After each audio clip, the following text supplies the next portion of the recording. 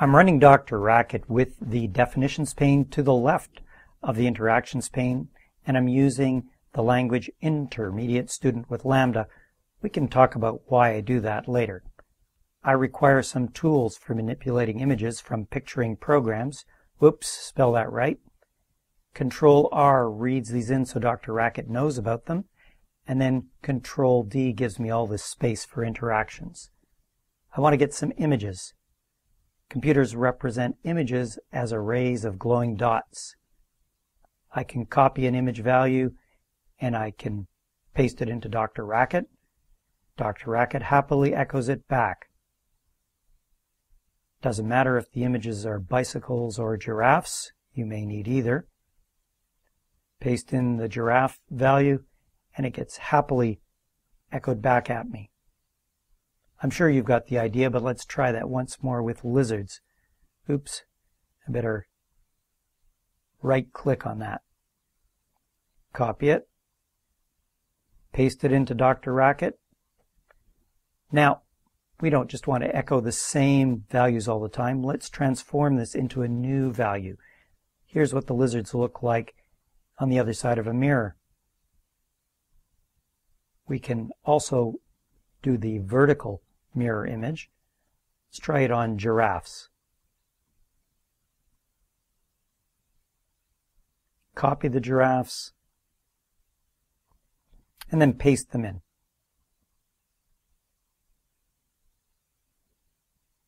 There they are.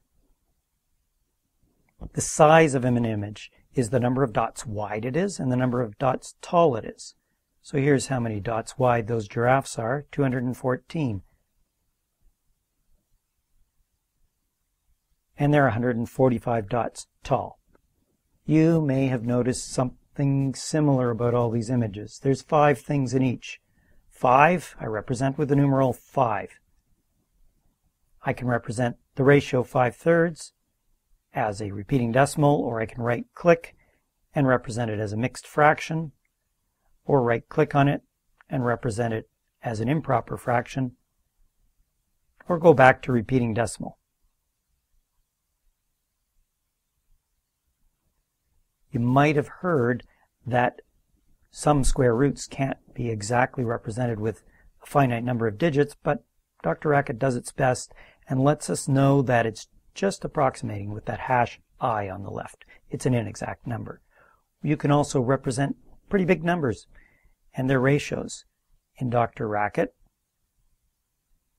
And if it doesn't help out to see it as a repeating decimal, you, of course, can view it as a mixed fraction or as an improper fraction.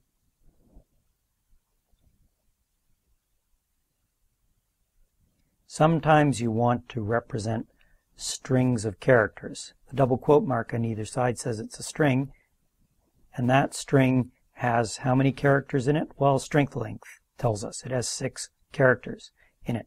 You can represent truth, lies, and you can toggle back and forth between truth and lies.